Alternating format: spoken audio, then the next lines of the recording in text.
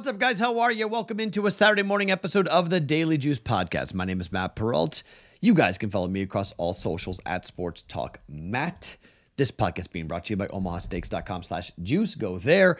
Get a subscription. When you do so, free burgers for life, 10% off your first order, and always with that 100% money back guarantee at omahasteaks.com/juice. Okay, so deep breath.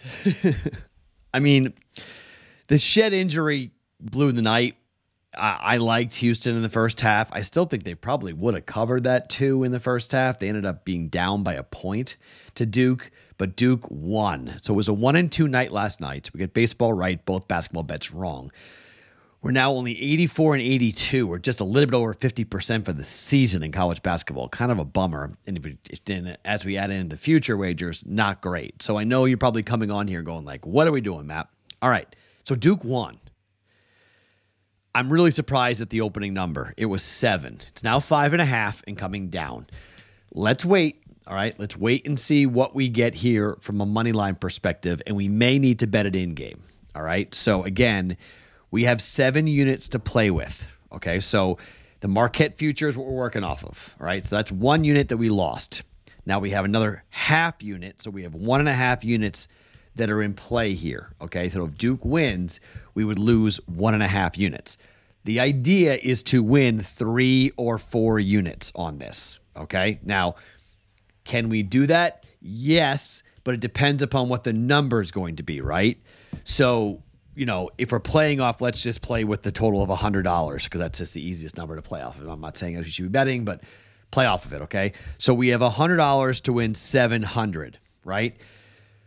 255 is not great from a money line perspective, okay? In terms of what we have to win to get to win $300, it can get pretty expensive. So this is sort of like where we're looking at North Carolina. So like in order to win 200, it's $500 to win $200 basically on this.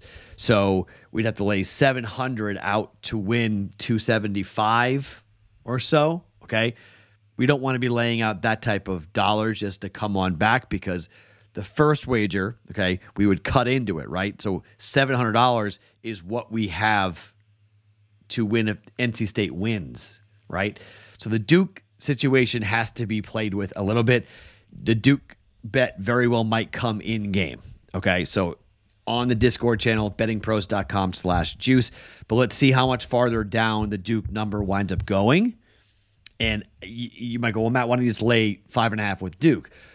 Well, what happens if Duke wins by 3? Okay, then we have lost both bets. So that's going to be interesting. How we play off NC State. And remember, NC State just beat Duke in the ACC tournament. So like they just played a couple of weeks ago, and NC State won.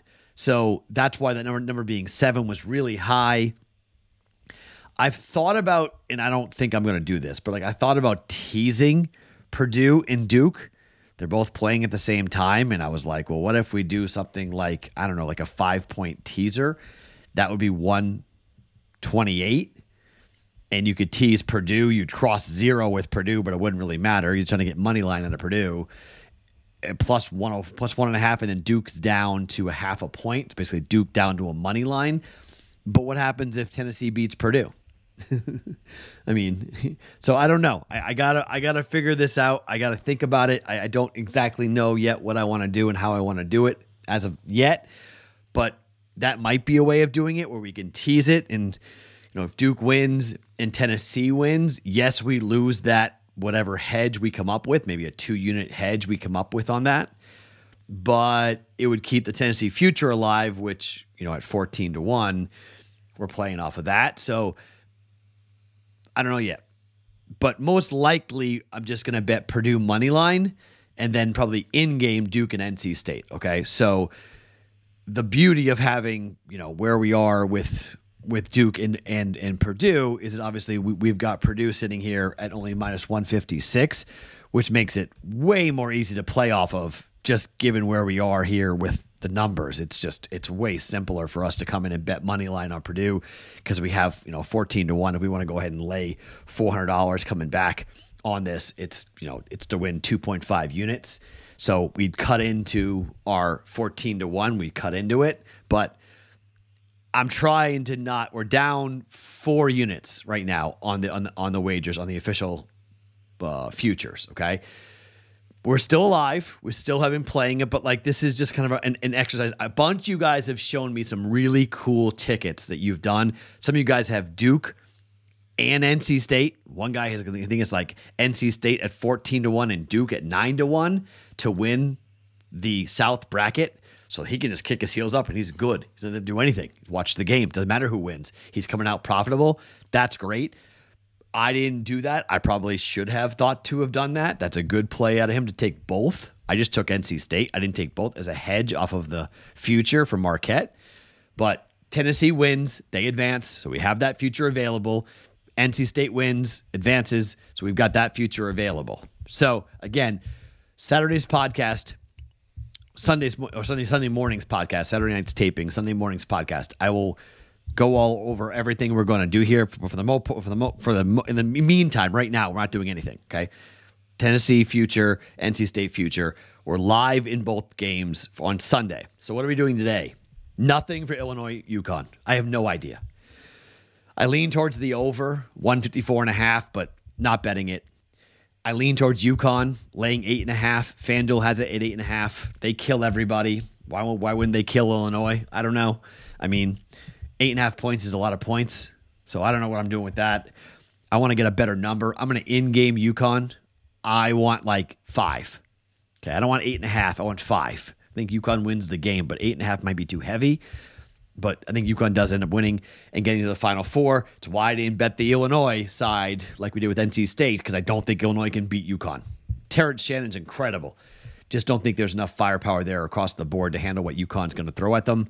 And I think UConn and Purdue are on a crash course here for the national championship. So I think we're going to see 1v1. Tennessee lost by 4 in Maui, right? Or in Hawaii against Purdue earlier this year. So that game is a little scary. That's why the number's only 3.5. NC State number is coming down. It was 7. Now it's 5.5. And let's see how far down it will go from a dog perspective. But I'm betting nothing on Illinois and UConn. What I am betting on is the under 164.5 for Clemson and Alabama. This number is too high. I'm sorry. I know it's Alabama.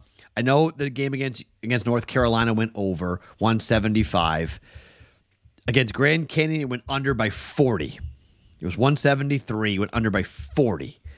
Every game in tournament play so far for Clemson has gone under. Boston College, New Mexico, Baylor, Arizona, all unders.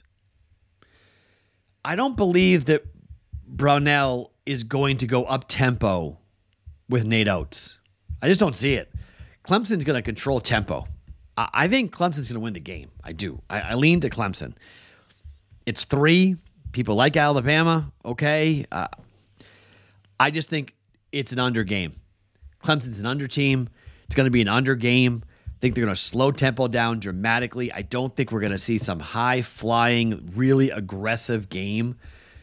And I just personally think that Clemson's the better team in crunch time. Their bigs are so good. I know Alabama just beat North Carolina. I understand that. And people are going to go, oh, you beat Alabama. You beat North Carolina. People want to bet Alabama. I think people are still kind of sleeping on Clemson here. This is an 83-81 win for Alabama. So it's a 3-point number, so you get a little benefit there. It's 164 total at KenPom, which doesn't give us a ton of issues. But Clemson is 257th in pace. 257th. Think Alabama's going to speed them up that much? They're 9th in tempo. I give you that. I mean, Bama wants to run. Absolutely. And the Carolina game barely went over by a point, but it was a huge number of 175, right? 175. Went over by 1. Alabama's had 175, 173, and 172 so far in the tournament. 2 of the 3 games have gone over. 1 game went dramatically way under, the 72-61 win over Grand Canyon.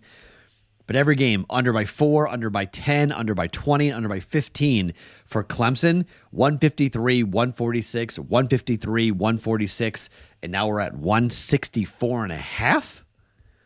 Okay. Under Clemson, Alabama for 1.1 units. All right. Baseball. Told you in the Discord channel, I don't really need to do too much of a breakdown here. The Rockies are awful. We are going to bet the Rockies, fade the Rockies on the road. We're going to fade them consistently. They lost 7-3 to the Diamondbacks. This number is plus 102. Even money basically everywhere. Arizona Diamondbacks on the run line. Here's the thing. Sunday baseball is wonky, okay? It's wonky. It's going to be wonky tomorrow. I don't want to bet baseball tomorrow. I want to bet baseball today, okay? I want to bet baseball today. This is a night game in Arizona, okay? D-backs are 2-0 on the run line so far. Austin Gomber, left-handed pitcher, is going for the Colorado Rockies. He was 9-9 with a 5.50 ERA last year. This is a guy who is somewhat of a reliever at times, kind of a spot starter, not someone that I would really like going, okay, look out for this guy. Came out of the bullpen a little bit last year, but, I mean, pitching on the road against Tampa Bay in his start, and they sent him down. He only pitched to the end of August, and they sent him down. He's a young kid. Oh, he's 30. No, he's not a young kid. He's 30 years old. He is not great on the road. He gave up 6 runs. He lost 6-1 to the Dodgers, 6-5 at Tampa Bay last year. I just think if you take a look at where this offense is right now and the bullpen for the Rockies after yesterday and the day before, run line.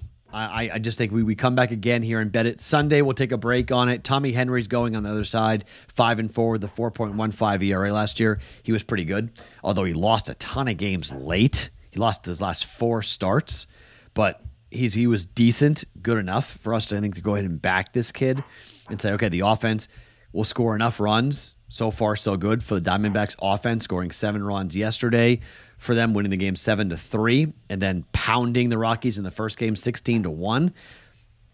Run line, Diamondbacks, plus 102 for 1.1 units. I apologize if you're hearing the dog bark. He wants to come in the room. So sorry if you're driving and you're hearing a dog barking. That's one of my 2 dogs that won't stop barking. Let's see if I can let him in and we'll stop barking. Hold on. Get in here. Come on. He'll stop barking now that I let him in the room. Apologies. So now we go to the third bet of the day. And I'm going to do a little 2-leg money line parlay. Okay? I do not believe that the A's are going to be excited to play at home at all. A's on the run line, J.P. Sears is going, okay? It concerns me a little bit because J.P. Sears is a decent pitcher. BB is going for the Guardians. He was tremendous last year. But the number is 148 on the money line, and it's minus 137 to take the A's at plus 1.5 runs. So I don't really want to lay this here on the run line. It concerns me a little bit, but I also don't want to lay minus 140, minus 150 juice here on the Guardians, who are 2-0 on the run line, 2-0 straight up.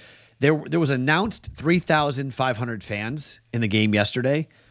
On a Saturday, I don't think there's going to be anybody there. I mean, it's going to be absolutely empty in Oakland for this game coming up here today. It's a 1 o'clock day game start against the Guardians.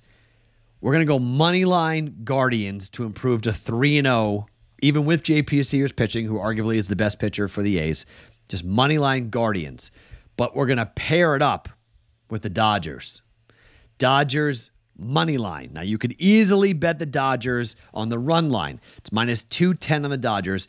The one fear factor is Yamamoto is pitching, okay? Didn't pitch well overseas when he was in South Korea in his first debut. Game was crazy high scoring, and he got tattooed. But this offense for the Dodgers is ridiculous, okay? They've just scored a ton of runs. They lost 15-11 that game. If you remember, it's the only loss for the Dodgers in the year was at 15-11. They still scored 11 runs in that game and lost. But 7-1, 6-3 so far. Mookie Betts has hit 3 home runs in 2 innings, in 2 games so far. Again, Saturday, I would lean towards the Cardinals here on Sunday just because it's hard to sweep a team and it's a little bit wonky. Just Sunday baseball is weird, as we know.